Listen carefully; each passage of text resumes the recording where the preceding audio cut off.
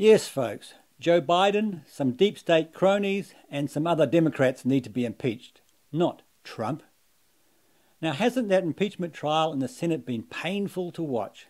It's like pulling teeth. It's been nothing more than Democrats projecting their own corruption onto Trump. Look away from Biden, yells Schiff. Look over there at Trump, he says.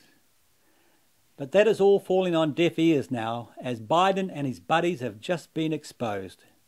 Laura Ingraham has just uncovered evidence exposing Biden Democrat corruption involving Ukraine, and they're looking for dirt on Trump going back to 2016. Now, she has shown this over 3 nights, so I'll start this off with part 1.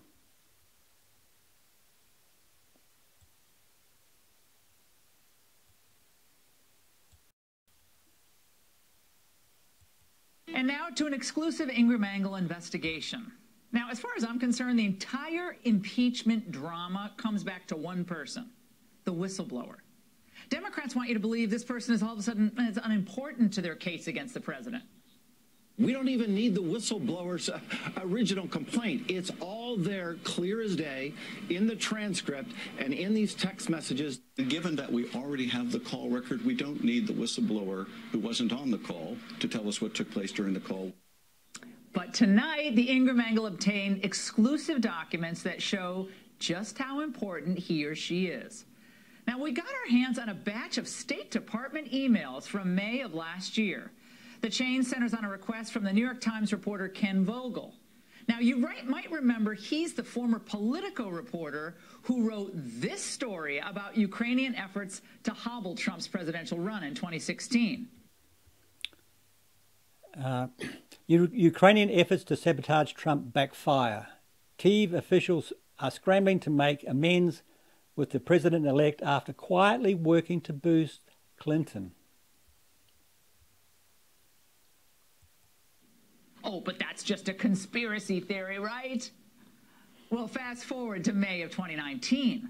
Vogel sends an email to State Department official Kate Schilling about a story he was working on regarding an Obama-era meeting with Ukrainian prosecutors. In his request, Vogel mentions a name who some have reported is the whistleblower. Now, we have not yet confirmed this name, so we're just blacking it out for here. Now, Vogel's email reads as follows. We're going to report that State Department official Elizabeth Zentos attended a meeting at the White House on January 19, 2016, with Ukrainian prosecutors and embassy officials.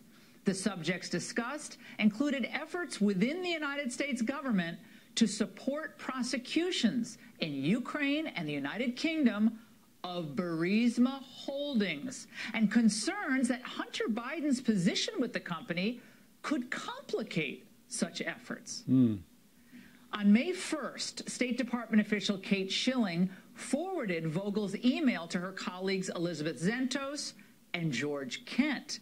Now, remember him? He was one of the House Democrats' all-star impeachment witnesses. Now, according to Schilling's email, Kent has previously been a source for Vogel. Oh, I wonder how many times. I was thinking about that today, but I digress. Now, follow-up emails reveal the conversation ending on May 3rd when the State Department eventually just declined to comment. We at the Ingram Angle were, however, able to corroborate details of the January 2016 meeting. However, we did this, of course, using archived Obama White House visitor logs. They're not going to tell us. We have to go to the logs. You can see them on the screen now. They show that the person who many believe to be the whistleblower checked in numerous Ukrainian officials into the White House on January 19, 2016, the day Vogel claims there was a meeting on Burisma and Biden. Also at the meeting were Ukraine's lead anti-corruption prosecutor and the head of the country's anti-corruption bureau, both of whom were there to discuss the complications of Hunter Biden's sweetheart gig. So what happened to that New York Times story about the 2016 meeting? Pretty hot, don't you think? Well, it was never published. We asked Ken Vogel, the reporter, why nothing ever came of it, but he didn't respond. The New York Times director of communications did, however, also refusing to answer our questions about why the story never ran, instead noting that Vogel's request for comment was just consistent with their news gathering process. Got it. Nothing to see here. The timing of the request and the subsequent squashing of the story are very interesting. Now, let me explain why. Biden announced his candidacy on April 25th, 2019. The exchanges we laid out here in this segment occurred the following week. So now we have some questions.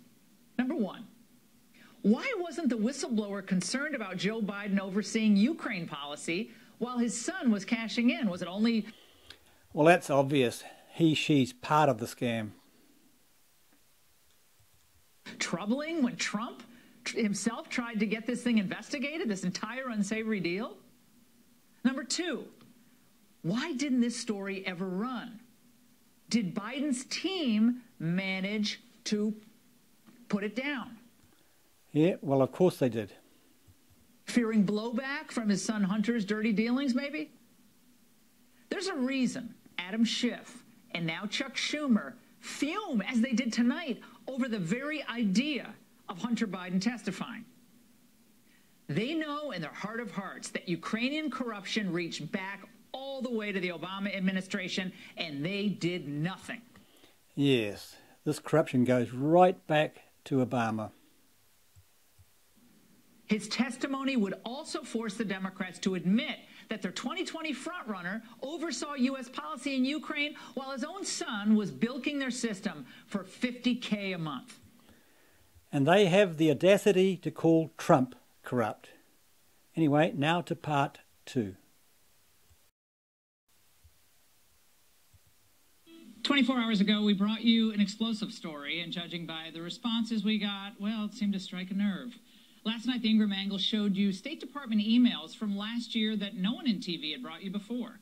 These emails centered on a January 2016 meeting between Obama administration officials and Ukrainian prosecutors about how the efforts to fight corruption in Ukraine might be imperiled by Hunter Biden's ties to Burisma. Might have been a conflict there.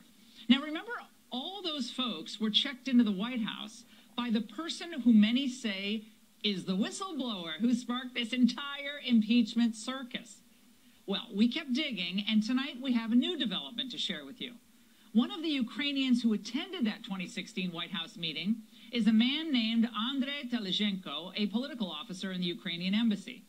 Curiously, his name also pops up in a 2017 Politico piece that detailed efforts by Ukrainian officials to undermine Trump's 2016 campaign, written by the same reporter, Ken Vogel, who, after initially pursuing it, didn't write that story about that White House 2016 meeting.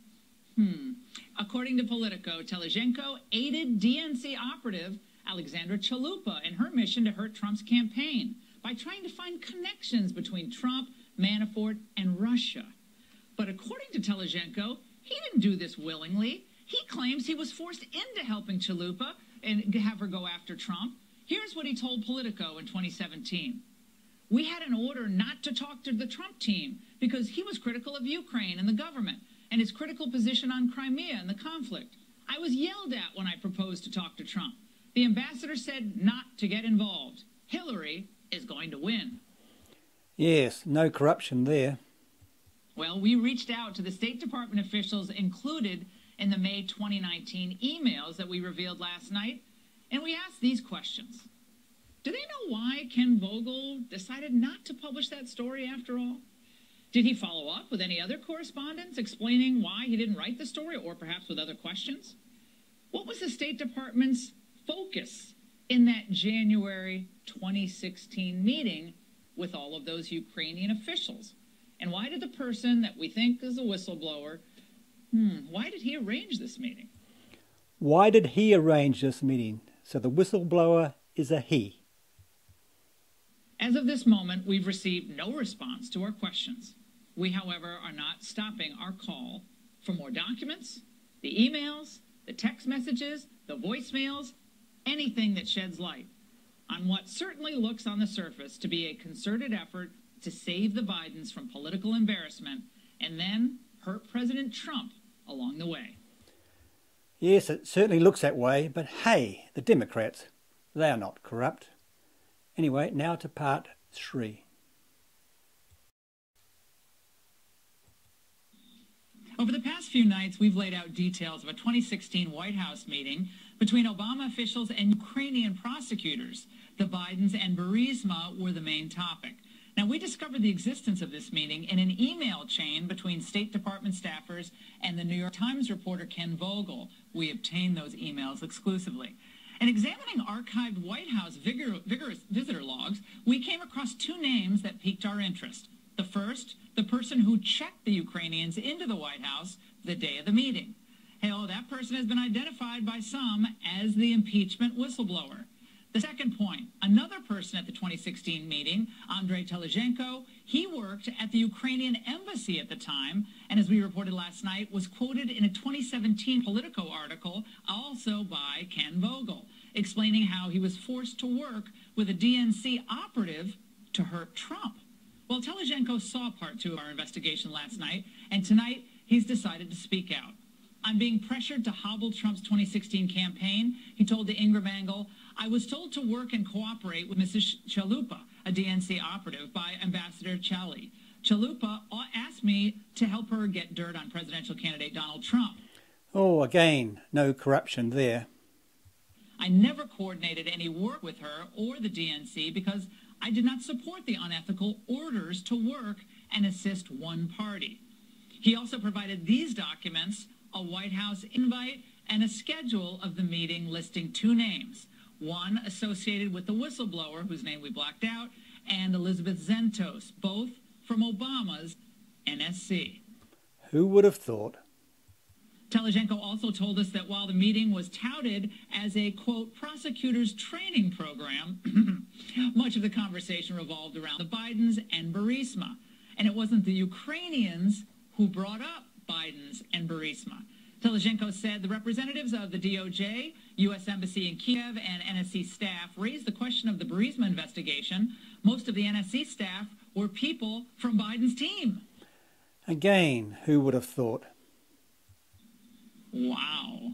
You getting this now? Joining me now, Byron New York, chief political correspondent for The Examiner, and Sarah Carter, host of the Sarah Carter podcast, both Fox News contributors, and Lee Smith, investigative journalist, author of The Plot Against the President. All right, Sarah, how can Democrats continue to claim the Bidens and Burisma have no relevance to this? Oh, they can't. This is the point, and this is the reason why Adam Schiff doesn't want to call the whistleblower. This is the reason why he doesn't want any more information coming out, because what we know now is those connections were so deep inside the State Department. And by the way, it's not only Ukraine. You hear this coming from other countries with the Obama administration, officials in other countries. I give you an example. In Guatemala, the same thing. Pressure from the State Department to do things their way, or they'll withhold aid. So exactly what Trump is accused of.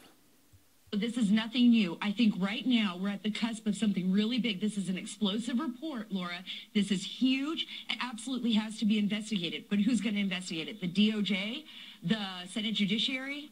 Well, someone should be doing this other than the Ingram Angle. Byron. This could be the nexus between the whistleblower and the Biden-Burisma story, where you have concerns in the Obama White House about Hunter Biden's connections in Ukraine. His father is obviously the vice president. And now we know that the person alleged to be the whistleblower was involved with that. And so it makes it very hard. Senators do not want to, Republicans do not want to call witnesses. They don't want any witnesses. But if they had to have a witness, it seems the whistleblower is the one, because I do not believe it is possible to call for the removal of the president of the United States and say some of the evidence has to stay secret. Exactly. We want to convict Trump, but some of the evidence has to stay secret.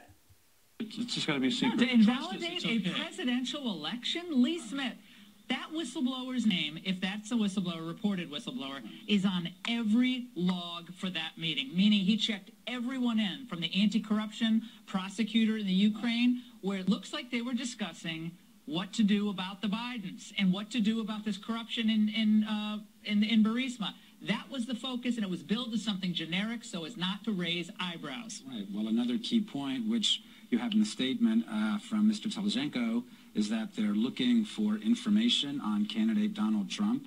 At that point, that seems to cut right to the heart of the impeachment issue here. If their complaint is that the president was looking for information on Biden, what we're really looking at is, in its sources, they were collecting dirt on candidate Trump in 2016. Exactly. Left-wing projection all the way.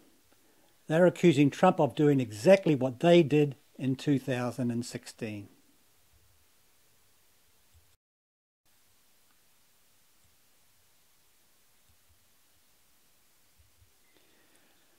Now, folks, I don't think Laura Ingraham is finished there. There's a lot more to the story to come. The Republicans are really picking up on the story as we speak. It looks like the Bidens are going to go down in a screaming heap after this trial is over.